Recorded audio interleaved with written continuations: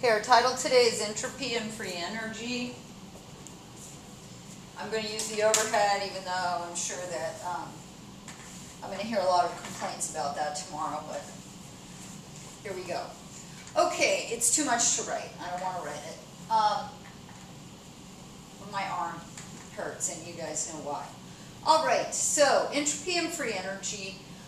So today what we're going to do is we are going to talk about thermodynamics. So we are done with equilibrium, and we're going to spend a couple of days talking about thermodynamics. Now, there's people that spend their entire careers talking about thermodynamics, and so, of course, this is an introduction to thermodynamics.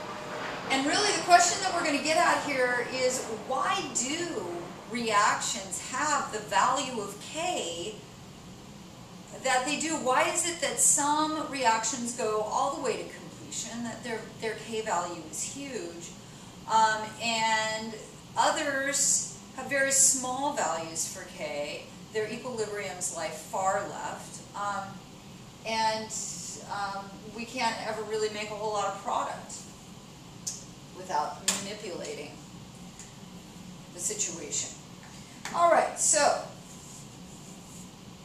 entropy and free energy, well, free energy, all of it will answer the question. All right, so entropy is a measure of randomness or disorder. Okay, we abbreviate, or the symbol for entropy is S. So if delta S is positive, meaning the change in entropy is positive, we say that things have become more disordered, or they have become more random. If delta S is negative, so change in entropy is negative, entropy is decreasing in a reaction, we say that the products are more ordered, or there's less disorder, whatever you want, whichever way you want to look at it. Now, things will go to disorderness unless there is some kind of input in energy. Okay, the universe, the entropy of the universe is always on the increase. And we have to work. We have to do work, provide energy to order things. Think about your backpack for your binder, and you'll know what I mean. Okay, so how do we recognize entropy changes in chemical processes? So how do we know if something's more ordered or less ordered? How do we know when products are more ordered or less ordered compared to reactants? How do we know if entropy is increasing or decreasing? Well, liquids have greater entropy than solids. So liquids are more disordered than solids. Right? Because the particles of a liquid are able to move around. They're not in some kind of structured organization. But they're clinging to each other. So therefore, gases have greater entropy than liquids do, because they're not even clinging to each other. So gases are more disordered than liquids, and liquids are more disordered than solids. So the more the disorder, the greater the entropy. Particles in solution. So particles in an aqueous solution, or any kind of solution, have greater entropy than the solids themselves. So dissolving, we always get a positive delta S with dissolving, because now the particles that made up the solid are randomly arranged throughout their solvent.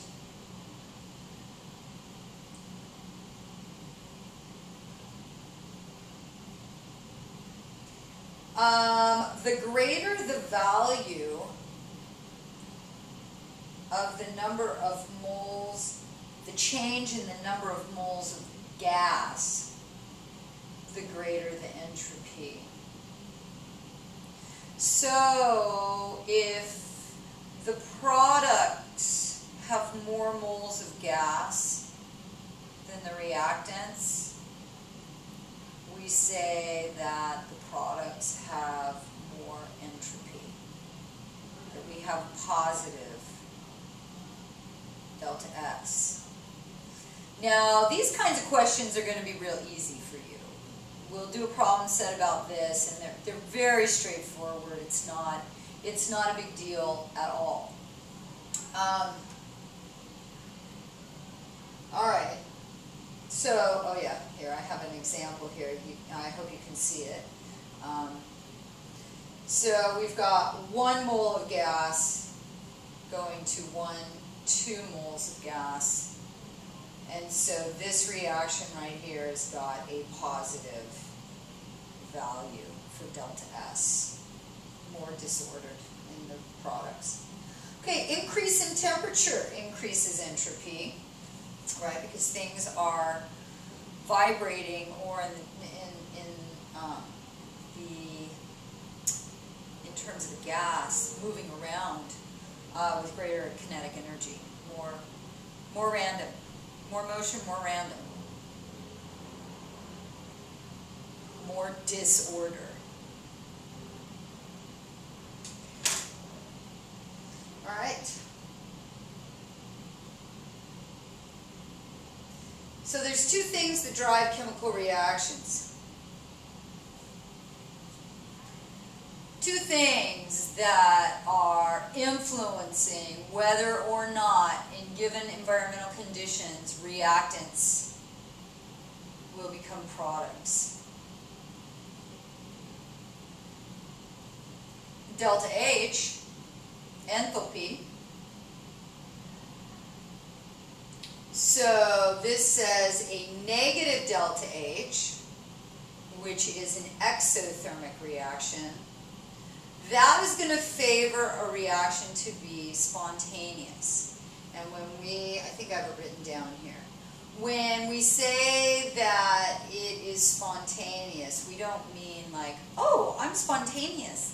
I'm gonna do this thing right this second because I'm spontaneous. Okay, that's the way we use the word spontaneous in our vocabulary, but that's not the way chemists view spontaneity. Spontaneity, it has nothing to do with time when we're talking about chemistry. Spontaneity just means, can the thing go from reactant to product without any outside intervention? No catalyst, no changes in temperature.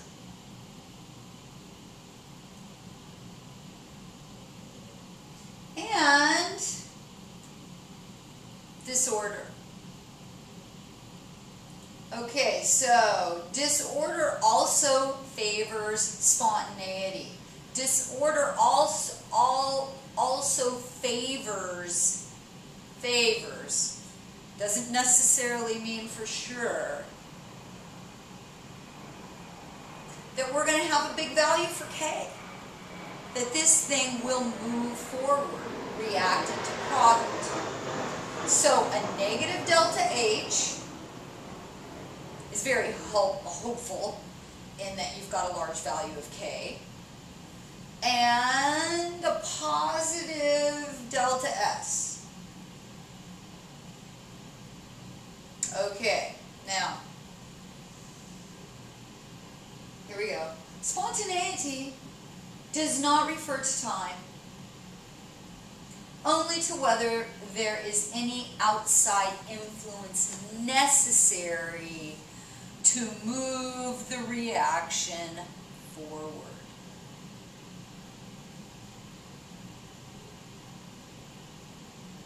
Okay. Now, enthalpy and entropy are related to each other.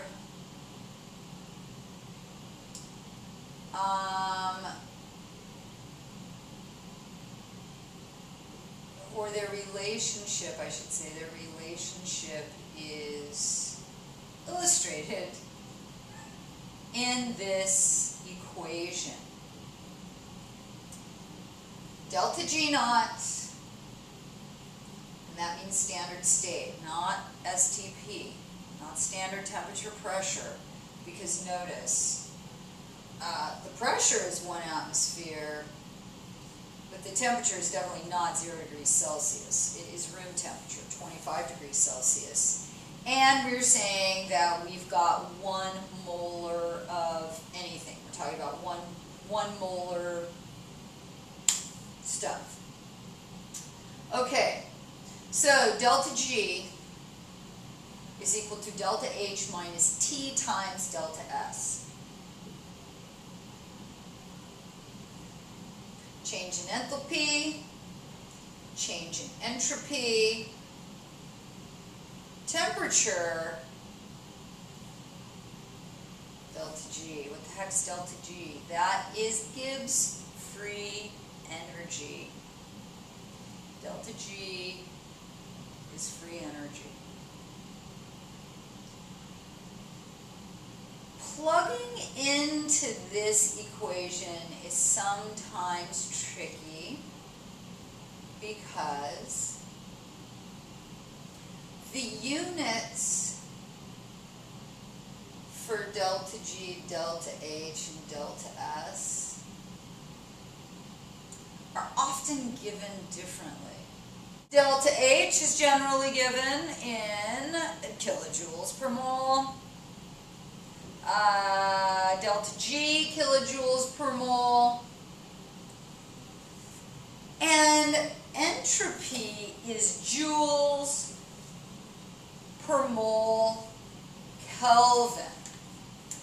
So, a mistake that is often made in doing these calculations is that the units don't match. So you've got to be certain that everything is either in joules or everything is in kilojoules. So if we were to just move everything into joules to match the units for delta S.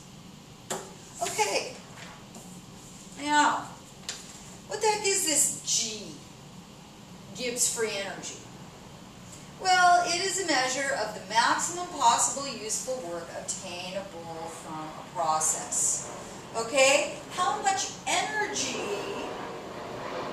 is available to do work? That is what Gibbs free energy tells us. How much work can we get out of a particular reaction? Process, but reaction's what we're talking about. Okay. Now,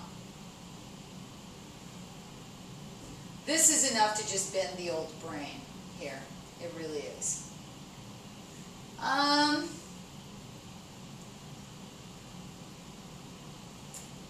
If we calculate delta G, and it's less than 0,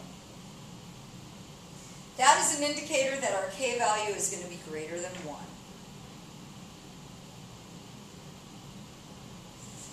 So, when delta G is negative, products will be favored over reactants.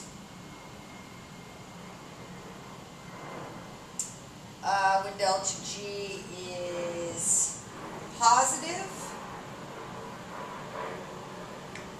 that means the K value will be less than 1. Reactants are favored over products at equilibrium. When delta G is equal to 0, K is 1. The thing is at equilibrium. So equilibrium occurs at the lowest value of free energy, the most negative delta G available to the reaction system.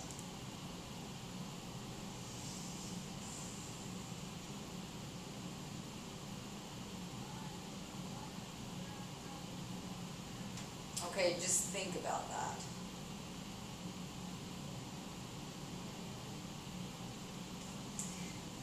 All right. It also predicts spontaneity, whether something will be spontaneous or not. So,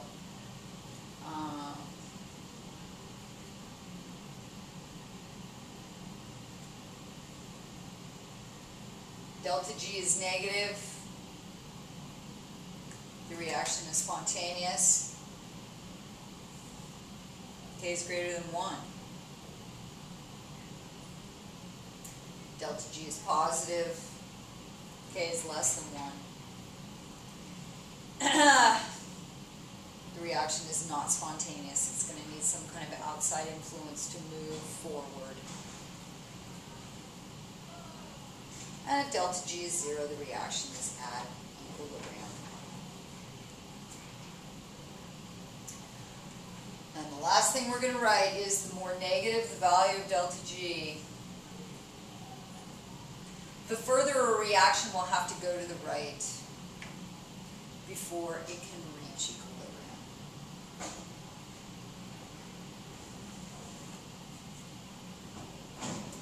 Equilibrium occurs at the lowest value of free energy, the most negative delta G available to the reaction system.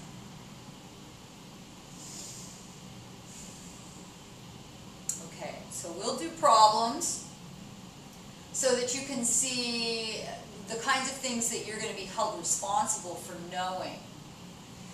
But this is just one of these kinds of things where just keep thinking about it. Keep thinking about it and allow the different sorts of nuances that emerge from this statement. Just let them unfold in terms of your understanding of why some chemical reactions go forward and others do not.